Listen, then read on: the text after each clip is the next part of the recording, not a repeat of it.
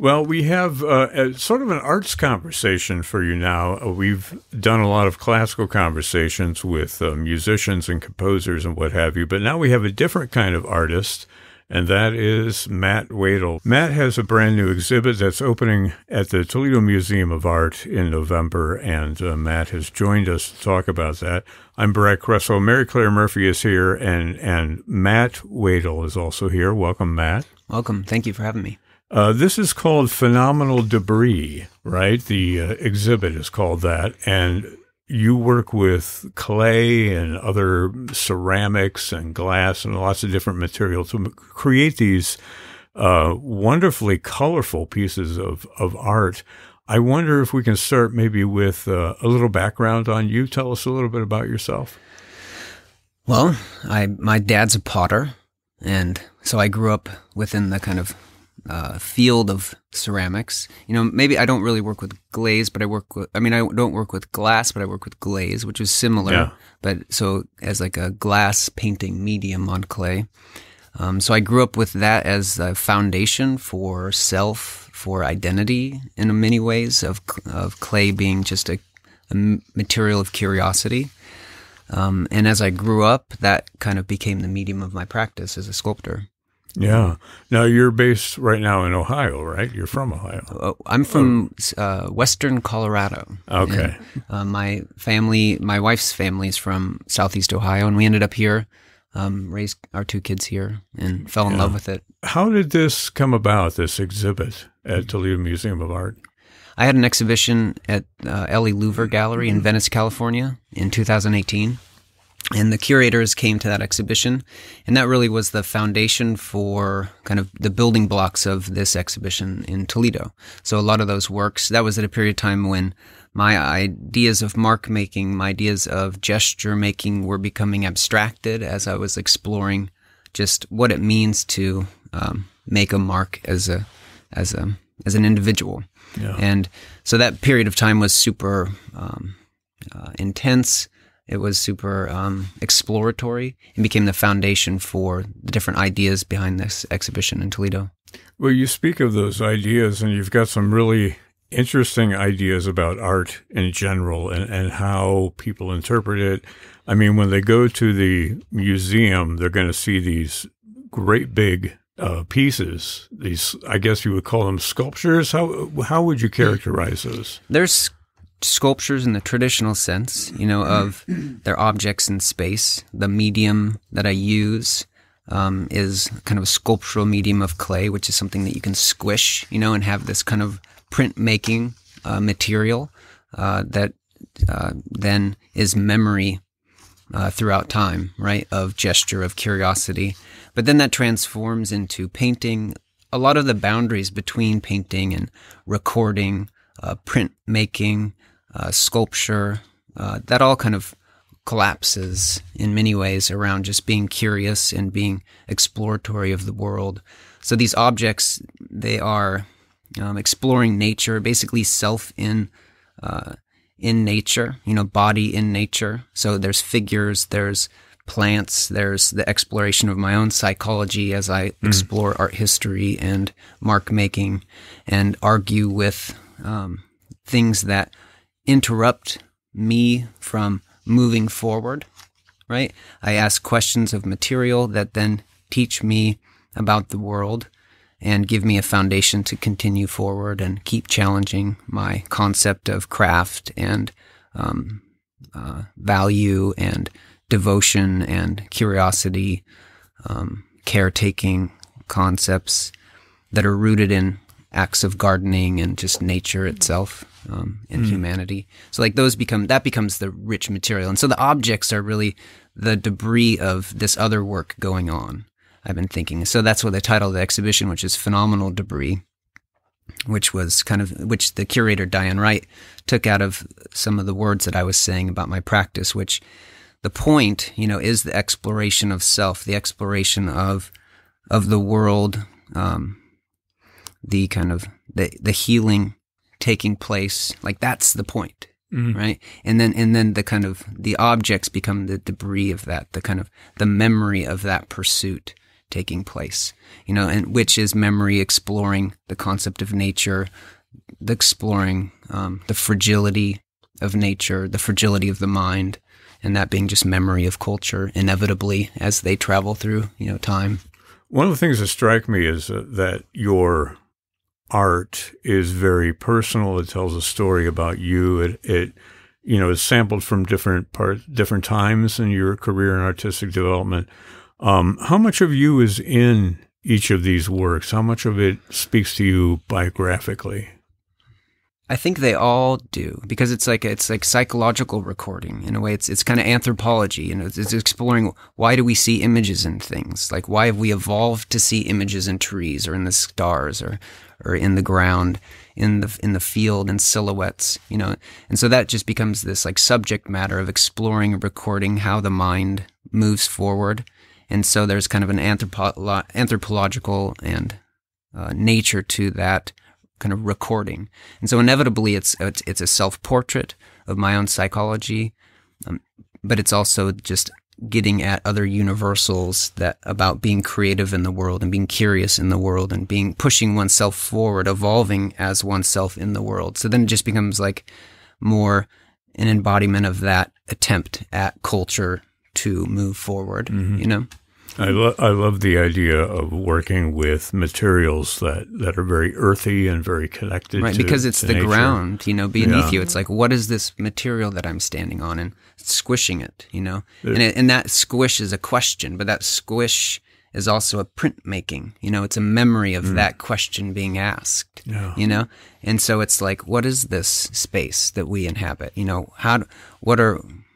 What is my past? What is our past, collectively? And doing these gestures, these simple gestures of asking questions, go back to origin of us, of like, so that gesture, you connect to the past in ways that maybe emotionally, by asking that question, you connect, to things that were much bigger than us, Yeah. or me. Personally, in my present self, right? Well, it's a touchstone of sorts, because everybody will bring their own, for lack of a better word, their own baggage to what they see, with your art. But it's not baggage. I don't think it's baggage. It's like, it's the work that they're doing in their world, right? Right. And so my hope is that memory becomes just a part of then their reaction, their work, their building blocks as they navigate space and think about material differently, think about creative gesture differently. So hopefully, they're just more building blocks. Well, I think creatively, sound, music, taste, ceremony, those are all these like cultural building blocks and reminders, of this larger thing that we're doing as this culture. Well, I wanted to bring Mary Claire in because Mary Claire is also a creator. She's a composer and has written a number of works. And it's interesting to see this kind of, cross genre going on here between music and art.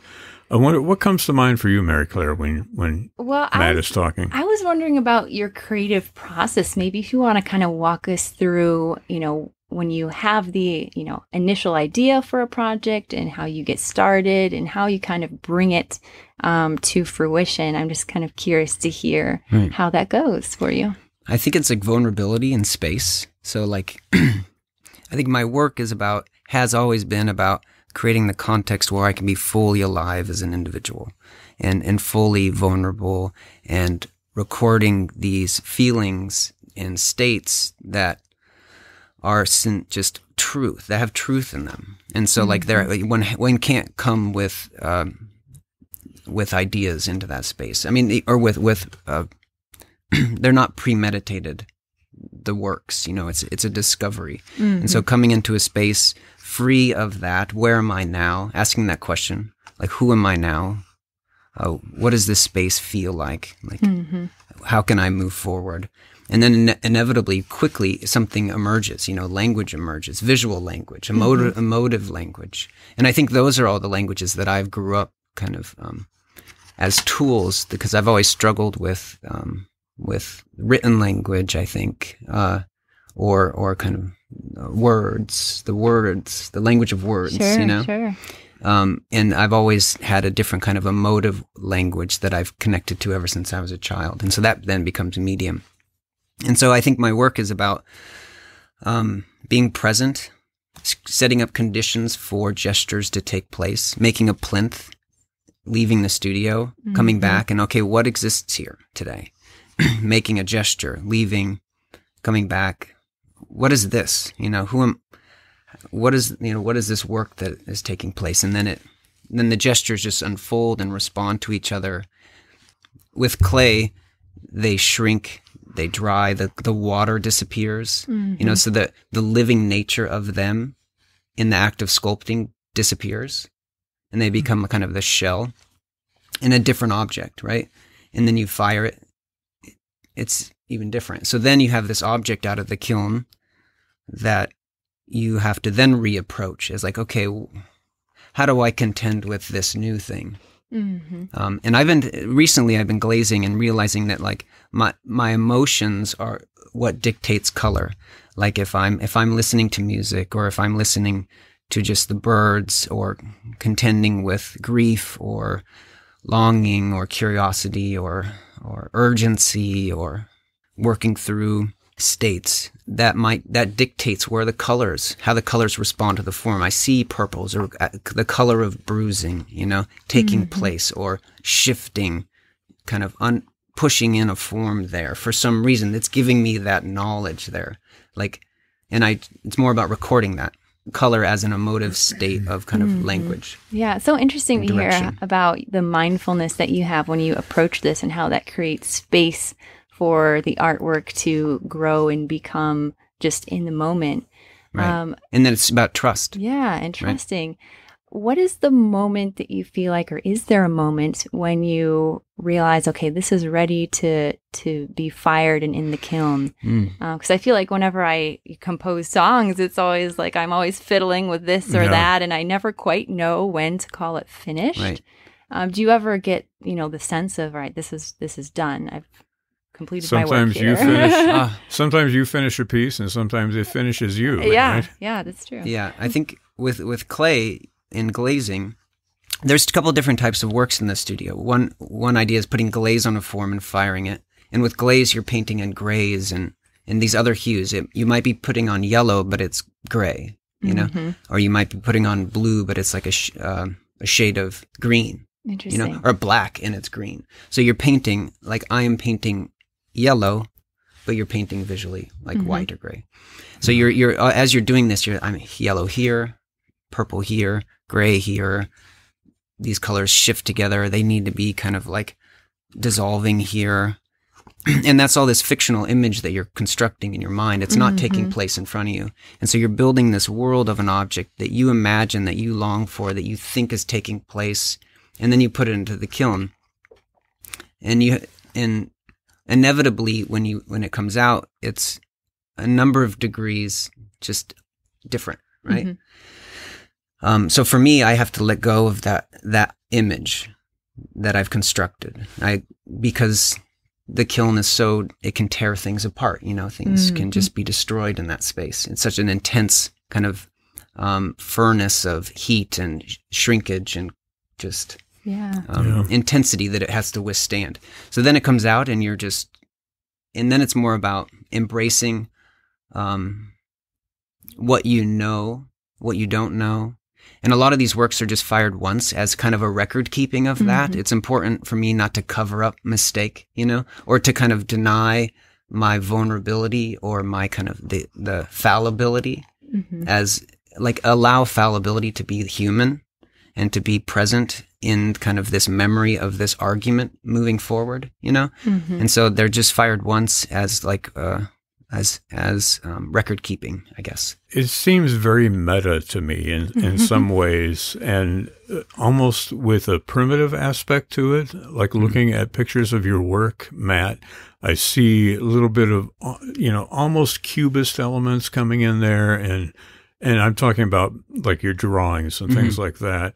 It seems to be very connected, all of your art, not just the stuff you make out of earthen type materials, but it seems like you're always thinking about outside the box, as it were. You're always thinking about what is behind and what is in front of everything that's happening right now. Mm-hmm. Yeah. I mean, I think about that with gardening and cooking and baking. Everything, and cleaning my studio and having my work in my periphery, not looking at it, but living with it, tending to my space as an act of caretaking, which allows me to understand my work objectively. So there's all these different states of like navigating the practice of kind of creative being present, or like with my children who I homeschool, which is a full-time job, since the over the past 3 years.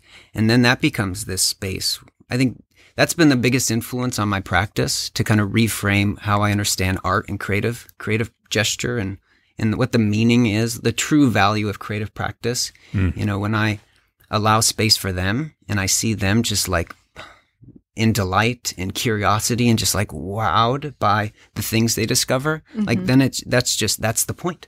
Like, it's not really about the object, it's this exploration and curiosity of the world, as we navigate and move forward. And it's like, wow, they are reminders of that for me in my practice.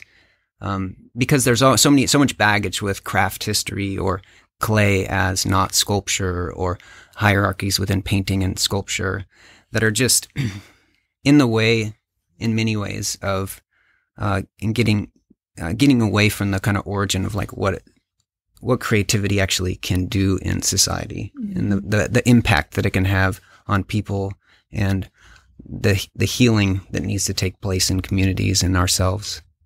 Yeah. We're talking with artist Matt Wedel, whose exhibition Phenomenal Debris is at Toledo Museum of Art in November.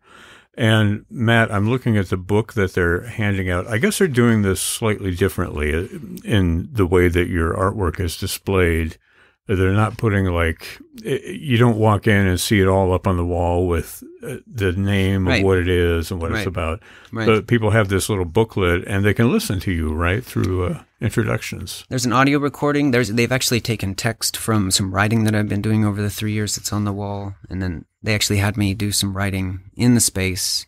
During the pandemic, I've been trying to think about my walls as like a kind of ability to record too. So when I'm in like a state of my work, I might come across a philosophy or a marker, language that encapsulates some kind of bridge that I'm trying to kind of step over or work through. And so I've been kind of scribbling those on the wall because I lose things. I lose papers. I lose my keys. And so, but when I write it on the wall, it's there, it stays put so that when I'm in that state again, I'm looking for that memory of like where I had gotten to philosophically, I can kind of pull from them. And so during the exhibition, they took some of those off the wall, or they highlighted some of these kind of points that I was working through, and we kind of brought them into the gallery space. Yeah. I mean, in a way, that's the essence of creativity, that you're encouraging everybody to have that artistic experience. Right. Keep a notebook, keep something to write down. And the idea that our phones are just these amazing communication devices, I think that's why you maybe bring up the idea of meta. It's like now too, it's a communication device. It's memory.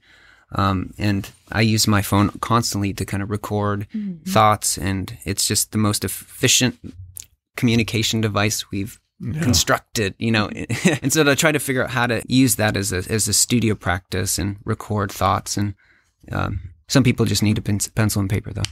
Yeah. Now, many of the works in this exhibit are just very large in terms of actual physical size. How do you use scale to communicate these different ideas that you're trying to express? Right. I think a lot of my work encompasses kind of body space, which is kind of psychological body space, so my kiln is the space in which I can stretch my arms out and stretch them to the side and move freely as an individual. And so it's kind of, there's a performative nature to sculpting, just like music, right? But it's generally in solace, right? So like having room for breath to take place. And so that generally is the space of, it's like a 7 foot by 7 foot cube, basically. That's my kiln. But then outside of that, I make larger work. Then there's these moments of just fragility and smaller works that just hold sometimes so much greater resonance than the larger works, right? And because they can be gentler on your mind, on your back, on your hands, you can cradle them, you know? Yeah. And so it's a different, I work in different scales just depending on space and states and where I'm at. My daughter's got me I make dolls for her, you know, to paint. Yeah. Out of ceramics or? Yeah. We get a bunch of colored porcelain and we just kind of squish it and play with it. And nice. She's usually getting me to step outside of myself to discover more exciting things like fireflies and bugs, you know, in the garden. And yeah.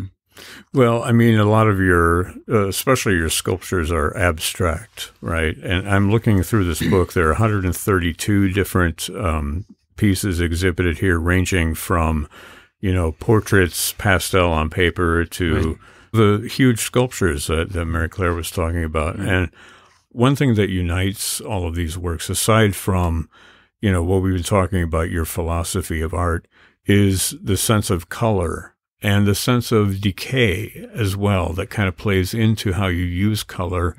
Yeah. In terms of like, as you argue with things, or as I was making petals for a long time, and there would be like a systematic nature to it.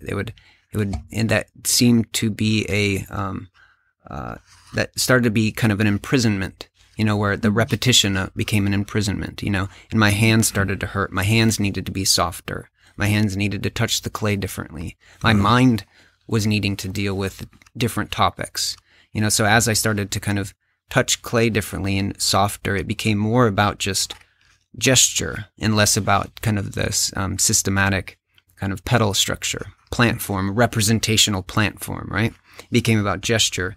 And those gestures become that, I guess that's the language of abstraction, because it's exploring mark making in space and just the exploration of material. So it's not really abstraction. It's just material being squished, you know, and the deliciousness of that, and material being rolled out, and 80 pounds of coil trying to be picked up by myself in the studio and applied to this object. So it's about the accumulation of material.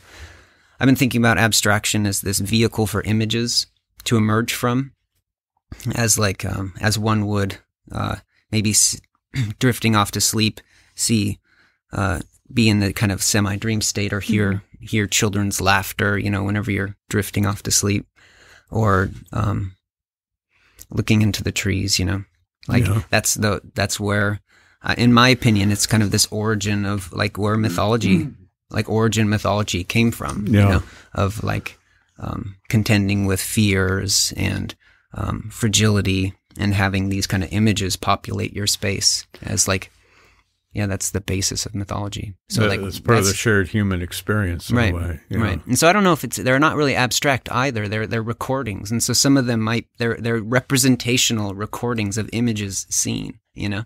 And so in many ways it's a form, all abstraction is a form of like representation, right? Of space, presence, or rendering a form, an emotive form, right? Yeah. I was just looking actually at some different works that you have of stoneware and porcelain, and I saw that one of your pieces uses whipped porcelain. Right. What is whipped porcelain? Well, with glaze, you put it on the form, and then the mark making can be the color melting in the heat, right? So that the mark making of the glaze dripping isn't a brush stroke; it's just the glaze dripping, right? And there was a point where I was frustrated when I was making mark makings in the studio and having this whole world of exploration that the viewer never could engage with. So I knew like there was this disconnect between my practice, and I wanted the color exploration to be the same as the viewer saw.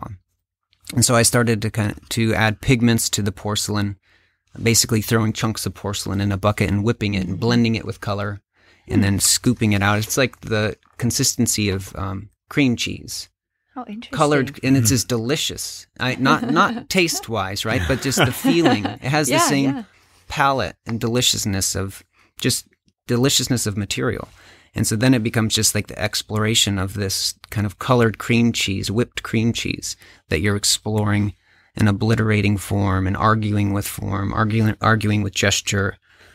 You've brought taste and texture into the mix because you're engaging yet another one of our senses, which is the idea of, you're making my mouth water talking about right. cream cheese. And some of the glazes, in the studio, you make these glazes and they're just delicious, and then you paint with this delicious material. The clay has a smell to it, right? Yeah. Of earth or iron, Well, we can talk all about your philosophy and your art all day long, but probably the best thing for folks to do if they're interested in this is to visit your exhibit at the Toledo Museum of Art.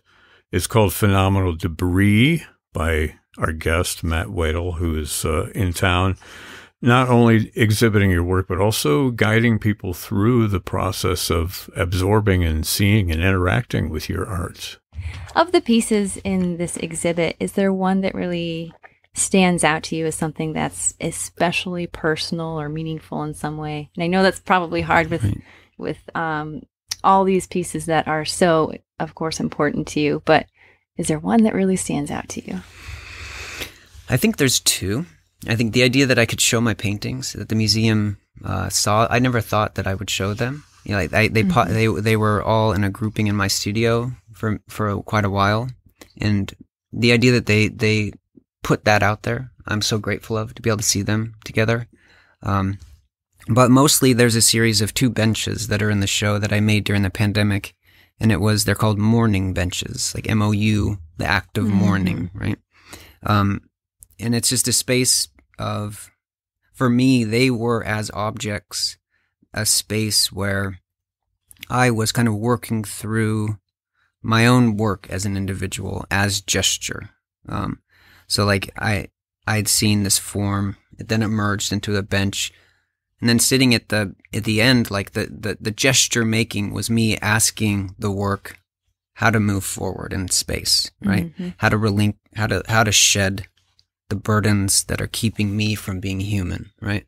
And that as mark making, that is like the origin of why the intentionality behind that mark making is this kind of work taking place, serious work, It's cultural work, our evolution, our attempt at trying to be present and be active and work through so that we can